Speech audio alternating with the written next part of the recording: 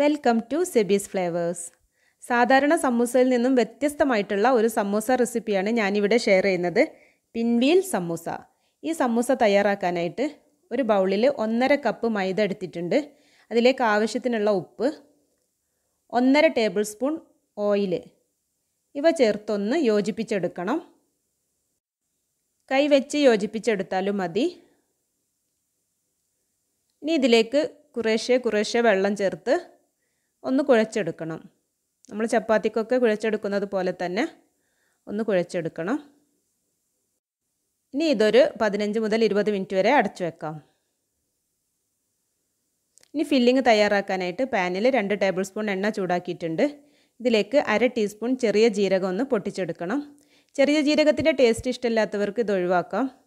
ഇതിലേക്കൊരു 3/4 table spoon ഇഞ്ചി വെളുത്തുള്ളി ചതച്ചതും 2 പച്ചമുളക് ചെറുതായി അരിഞ്ഞത്, ഒരു തണ്ട് കറിവേപ്പില ചെറുതായി അരിഞ്ഞത് ഇവ ചേർത്തൊന്ന് വഴറ്റിയെടുക്കണം. ഇനി ഇതിലേക്ക് 1.5 സവാള ചേർത്ത് കൊടുത്തിട്ടുണ്ട്. ഈ സവാളയെ കൂടെ ഒന്ന് വഴറ്റിയെടുക്കണം.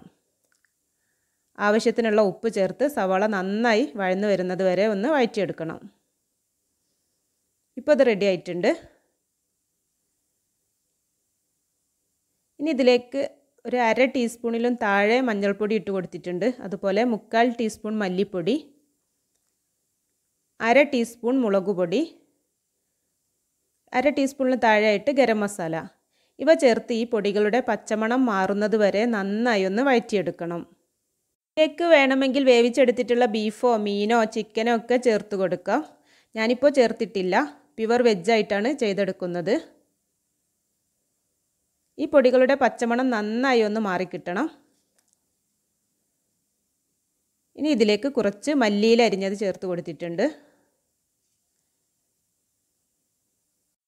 ഇനി ഒരു 3 പൊട്ടാറ്റോ വേവിച്ച് കട്ടയില്ലാതെ ഉടച്ചെടുത്തിട്ടുള്ളതാണിത്. ഇതിനെ കൂടെ ഈ മസാലയുമായി ഒന്ന് യോജിപ്പിച്ചെടുക്കണം. ഈ പൊട്ടാറ്റോയിലേക്ക് ആവശ്യത്തിനുള്ള ഉപ്പ് കൂടെ ചേർത്ത് കൊടുക്കണം.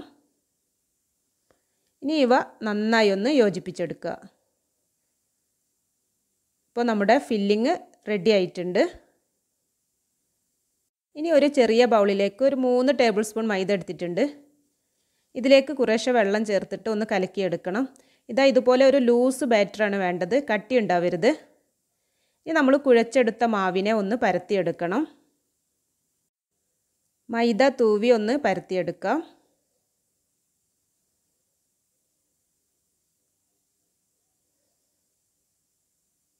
ഈ ഒരു തിക്കിലാണിത് പരത്തിയെടുക്കേണ്ടത്. കനം കുറച്ച് പരത്തരുത്, കുറച്ച് കട്ടി വേണം. ഇനി ഇതിലേക്ക് നമ്മൾ തയ്യാറാക്കിയിട്ടുള്ള ഫില്ലിംഗ് ഒന്ന് വെച്ച് നിരത്തി കൊടുക്കണം. മുഴുവൻ ഫില്ലിങ്ങും ഞാൻ ഇതിൽ വെച്ച് കൊടുത്തിട്ടുണ്ട്.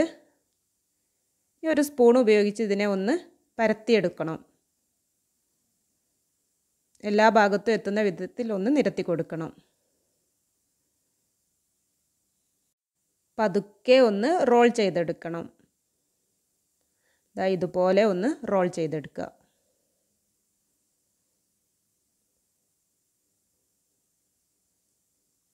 ഇനി ഇതിൻ്റെ എൻഡ് ഭാഗം ഒന്ന് ഒട്ടിക്കിട്ടാനായിട്ട് നമ്മൾ നേരത്തെ മൈദ കലക്കി വെച്ചതിൽ നിന്നും കുറച്ചൊന്ന് ഉറ്റിച്ചു കൊടുക്കണം. ഇതൊന്ന് ഒട്ടിക്കിട്ടാൻ വേണ്ടിയിട്ടാണ് ഇങ്ങനെ ചെയ്യുന്നത്. ഇനി ഇതിനെ ഒന്ന് കുഴച്ചെടുക്കുക. ഇപ്പോൾ ഇതാ നന്നായിട്ട് ഒട്ടിക്കിട്ടിയിട്ടുണ്ട്. ഒന്നുകൂടെ ഒന്ന് റോൾ ചെയ്തെടുക്കുക. ഇനി ഇതിൻ്റെ 2 അറ്റവും ഒന്ന് കട്ട് ചെയ്ത് മാറ്റാം. ബാക്കി ഇതുപോലെ കട്ട് ചെയ്തെടുക്കണം. ഇപ്പോൾ ഞാനിത് മൊത്തം കട്ട് ചെയ്തെടുത്തിട്ടുണ്ട്. ഇനി ഓരോന്നായിട്ട് വേർപ്പെടുത്തിയെടുക്കാം. ജസ്റ്റ് ഒന്ന് പ്രസ് ചെയ്ത് കൊടുക്കണം. ഇപ്പോൾ ഇതെല്ലാം ചെയ്തെടുത്തിട്ടുണ്ട്. നല്ല ഭംഗിയാണ് ഇത് കാണാനായിട്ട്. ഇനി ഓരോന്നായിട്ടെടുത്ത് നമ്മൾ നേരത്തെ കലക്കി വെച്ച മൈദയിൽ ഒന്ന് മുക്കിയെടുത്തതിന് ശേഷം എണ്ണയിൽ ഫ്രൈ ചെയ്തെടുക്കാം. മീഡിയം ഫ്ലെയിമിലാണ് ഇതിനെ ഫ്രൈ ചെയ്തെടുക്കേണ്ടത്. ഒരു ഭാഗം റെഡിയാകുമ്പോൾ തിരിച്ചിട്ട് കൊടുക്കാം. ഗോൾഡൻ ബ്രൗൺ കളറാകുമ്പോൾ എണ്ണയിൽ നിന്നും മാറ്റാം. ഇതുപോലെ ചെയ്തെടുത്തിട്ടുണ്ട്. ഇപ്പോൾ നമ്മുടെ അടിപൊളിയായിട്ടുള്ള വെജ് പിൻവീൽ സമൂസ റെഡി ആയിട്ടുണ്ട്. വീഡിയോ നിങ്ങൾക്ക് ഇഷ്ടപ്പെട്ടാൽ ലൈക്ക് ചെയ്യുക, ഷെയർ ചെയ്യുക, സബ്സ്ക്രൈബ് ചെയ്യാത്തവരാണെങ്കിൽ സബ്സ്ക്രൈബ് ചെയ്യുക. Thanks for watching.